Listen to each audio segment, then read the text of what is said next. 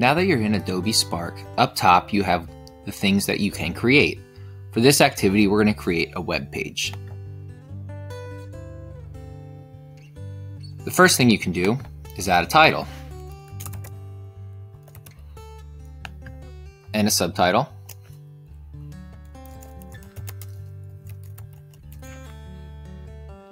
And down here, before you click the plus, you'll get the photo choice to put in a photo.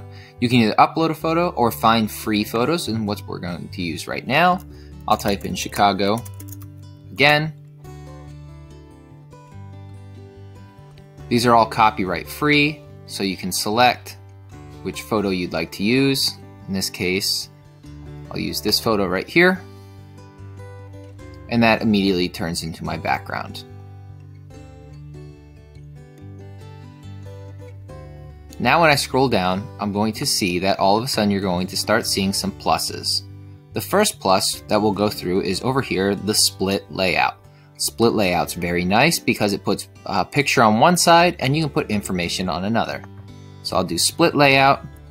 Over here we only have one choice. If we want to reverse it where the photo is on the other side, we can simply select here, and now my photo's on the right side.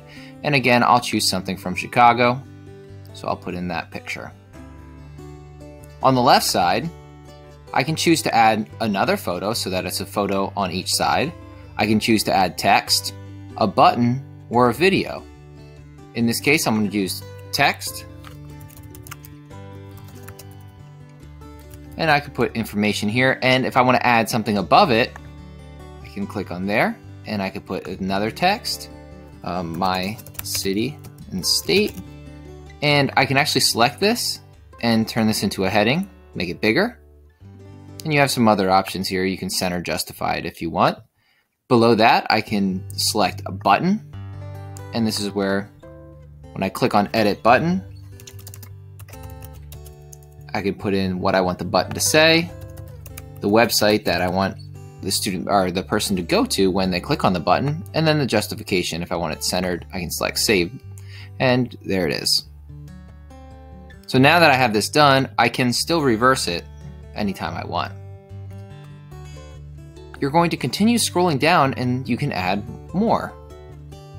So for the next one, since we already went over photo, text, and button, let's do a video. Very simple. All you need is the URL. So I already have a Chicago drone footage here. I'm going to Command C or Control C and copy it and paste the link right in there and save. Takes a couple of seconds, but now you'll see the drone footage that I copied in there. So my video's all ready to go. I'm going to select plus again. This time I'm going to choose Photo Grid. Photo Grid you can use here.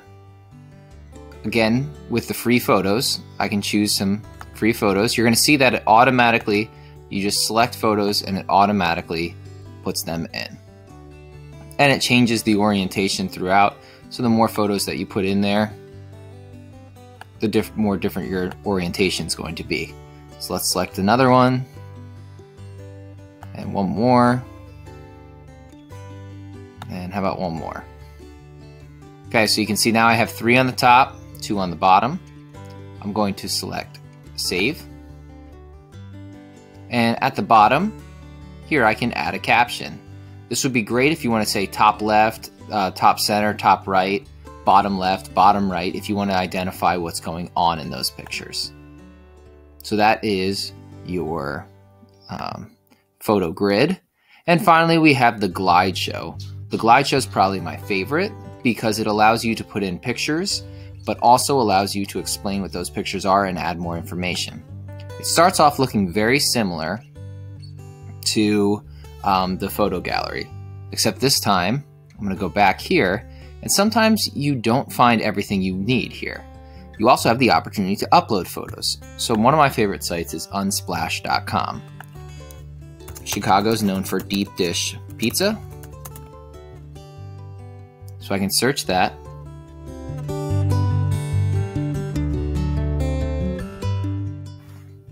Now that I found the picture I want, I can select to download free, I can go back here, go to Upload Photo. Now I can select my file and select Open. And now I can do the same for a couple others. So I'm going to find 2 more pictures that represent Chicago and show you the next step. Now that I have 3 photos uploaded, I can actually go to a photo, and let's say I want the Cubs photo. Second, I can move it up, or as they say, backward.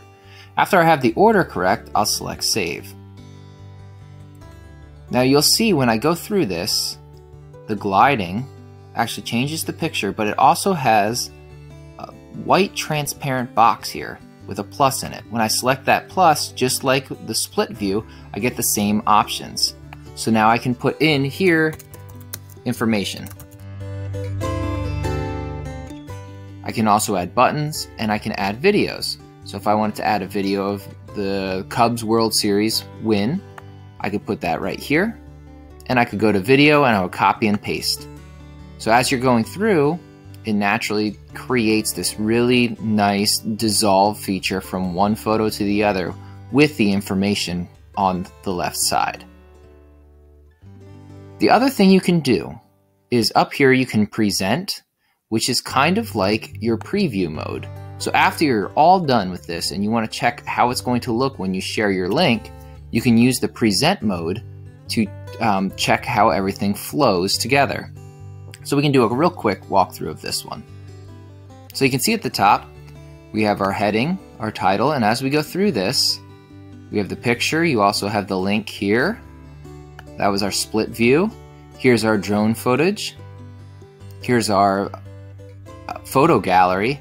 And finally we have the glide show. You can see how nice that is. Now nothing's popping up here because we didn't put information in. Only on the deep dish pizza one we did. What's also really nice at the very bottom, all the photos that you used from built in to Adobe Spark appear here.